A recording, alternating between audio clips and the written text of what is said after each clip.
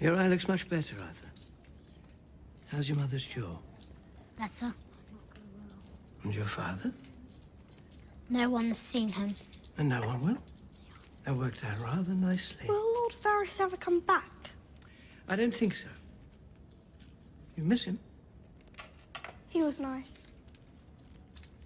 He called us his little birds. He gave us sweets. It's funny you should mention that. Guess what I happened to find today? Candied plums from dawn. Now remember, if any of your friends like sweets or need help, they can always come to me.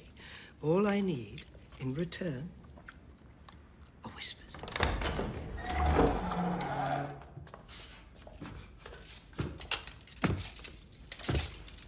No need to be afraid. This is Sir Gregor. He's friends with all my friends.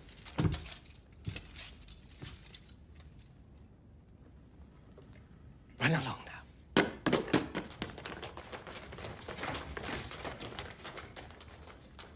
Varys's little birds. Your little birds now, Your Grace. What did you do to him exactly? I haven't been able to get a clear answer. Oh, a number of things. Does he understand what we're saying? I mean, to the extent that he ever understood complete sentences in the first place. He understands well enough. So tell him to march into the sept and crush the High Sparrow's head like a melon. The High Sparrow has hundreds of faith militants surrounding him. Sir Gregor can't face them all, and he won't have to. He'll only have to face one. Has the faith-level official charges yet? Not yet. That's just one trial by combat I look forward to watching. Don't stop at the city. I want little birds in Dawn, in Highgarden, in the north. If someone is planning on making our losses their gains, I want to hear it. If someone is laughing at the Queen who walked naked through the streets covered in shit, I want to hear. I want to know who they are. I want to know where they are.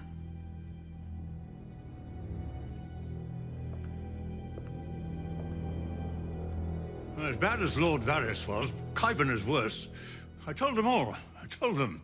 He's arrogant, dangerous. You don't get thrown out of the Citadel without good reason.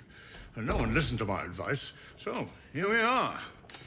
And what he's done to Gregor Clegane is an abomination. We never sanctioned this experiment.